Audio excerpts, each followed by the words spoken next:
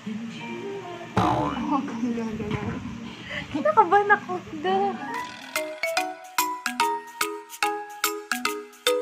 Hi mga madam! Welcome to my channel. Dane Ramos here, and today is gonna be a kilay serye day. Kita nyo naman. So, sa eyebrows ko ngayon, topical anesthesia because nagre-ready na tayo for my eyebrow session. So, if you are interested to check the procedure, magkano ba yung pinayad, or painless ba talaga, just keep on watching. This procedure is called microshading. So, it allows you to achieve the look of fuller eyebrows with the use of a handheld tool, creating tiny dots. Blading versus shading. Kitang-kita sa photo na ito ang pagkakaiba nila. Microblading is more on the natural look effect na parang dinagdagan lang ng hair-like strokes ang kilay mo. But sa microshading, fuller effect siya, meaning mukha ka talagang nag-effort na nag-makeup. Experts recommend microshading instead of microblading if you have sensitive or oily skin. It is not advisable to take this procedure, especially if you're pregnant or lactating, because there is always a chance of infection. This is called brow mapping. It is really a crucial step to achieve the perfect eyebrows. This step allows the artist to perfectly define where the eyebrow should start and end. Dito din niya sinusukat kung gaano ba kakapal or gaano kanipis ang babagay na eyebrow para sa hugis ng mukha mo. We have our own preferences kung anong klaseng kilay ang gusto nating ma-achieve, but the artist is there to help us kung ano ba talaga ang babagay based sa features ng face natin.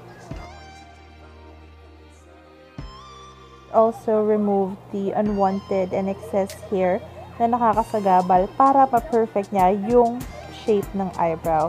So makikita din dito na gumamit din siya ng pencil para i-outline yung eyebrows. I was really requesting for a high arch eyebrow kasi gusto ko matara yung itsura, but my artist said no. Hindi daw siya bagay sa akin. Anesthesia again. Hello. Kinakabahan ako. Relax ka lang kasi kumikirat yung kilay mo. Umaano yung balat. Kailangan mong kumalma. Oh, gano'n. Kinakabahan ako.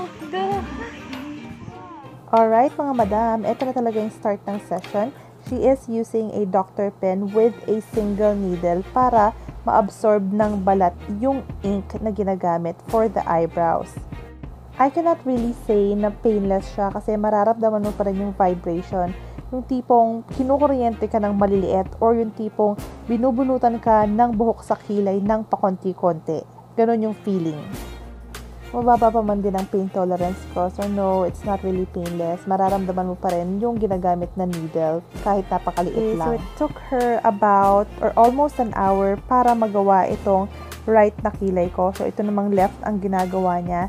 Diyan pa lang sa part na yan, makikita mo na kung magaling talaga yung artist kasi makukuha niya na agad yung shape ng kilay na babagay sa'yo. My right eyebrow is not yet done. Siguro nasa 70% pa lang yan at kailangan pa niyang balikan mamaya. So dito, na-fill in na ang dalawang eyebrows ko ng ink pero hindi pa siya tapos dahil sinisigurado niya na tama ang sukat ng mga eyebrows lalo na kapag may ink na. Alright mga madam, kita naman sa part na to na nalagyan na ng ink yung both eyebrows at patapos na nga ang ating session. Nagtagal din ng more than an hour per kilay ang session kasi in between naglalagay pa rin ng anesthesia at mabusisi talaga ang proseso. Kaya na nga mga madam, patapos na tayo. Last na anesthesia na lang itong nilalagay na to. Actually, every 20 minutes naglalagay ng anesthesia para ma-lessen yung pain. Okay, so kita naman dito na namumula na talaga yung kilay ko at umaangat na yung balat. So, kinailangan pa rin ng anesthesia kahit patapos na.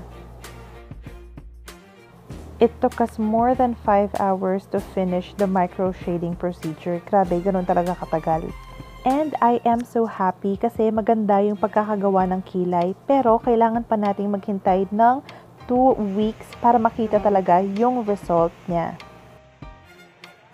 This video was taken the day after the microshading procedure. Tingnan nyo naman, paggising ko, pak na agad ang kilay. O, diba? Please do not forget to subscribe to my channel. Hintayin pa natin ng 2 weeks bago maghilom talaga ang kilay at doon natin malalaman ang tunay na result. Please don't forget to subscribe and hit the notification bell para updated kayo sa aking next videos. Thank you!